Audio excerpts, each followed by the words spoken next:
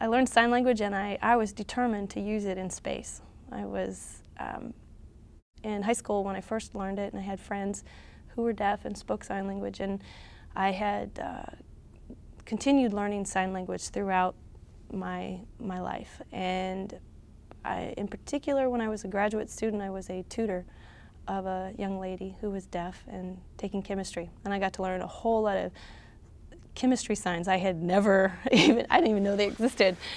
Electron. I mean, who knew those were in the American Sign Language vocabulary. But when I met this gal, it really made an impression on me about the challenges that people face in the deaf community. She was a deaf woman at a hearing university, and she faced a lot of challenges. She was in class, and she had to keep her eyes on the board and the professor and the interpreter and her notes, and all that through her vision and not her hearing. And we, as hearing people, take things for granted.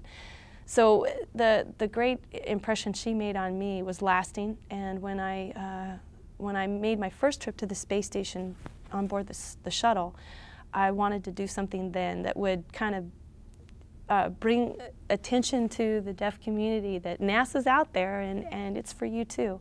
Because I had never seen anybody do sign language on board the space station.